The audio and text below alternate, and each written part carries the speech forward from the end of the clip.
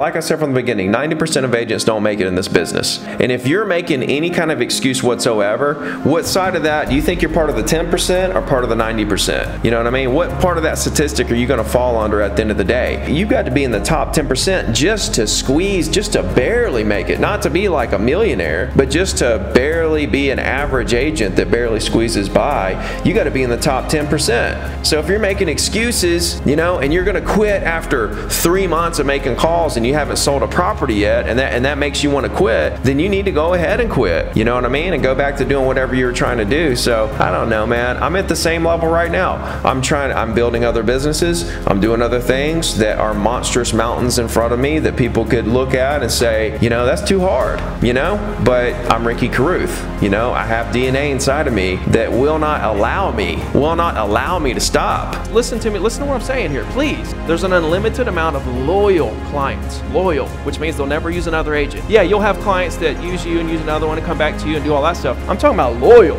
unlimited amount of loyal clients. Unlimited, more than you'll ever get to for each and every one of you. Problem is, y'all haven't put the work in to find them. Once you realize closings happen every day, business is unlimited, it brings you down to one more key point, and that is that competition ceases to exist. Business is unlimited, guys, and competition doesn't exist. Do you understand? People live in the life they want to live, because like people's perspective, your perspective shapes how you look at certain things, and then therefore dictates the actions that you take daily, and then that's what determines your results. And if you can have a different perspective, so many people's perspective is so backwards. It's just completely it needs to be completely recalibrated to the point of understanding how great and how wonderful of a life this is. And we're taking all this for granted, guys. You know, last year we woke up in a world where we couldn't go to restaurants, we couldn't see our family, we couldn't work for the most part.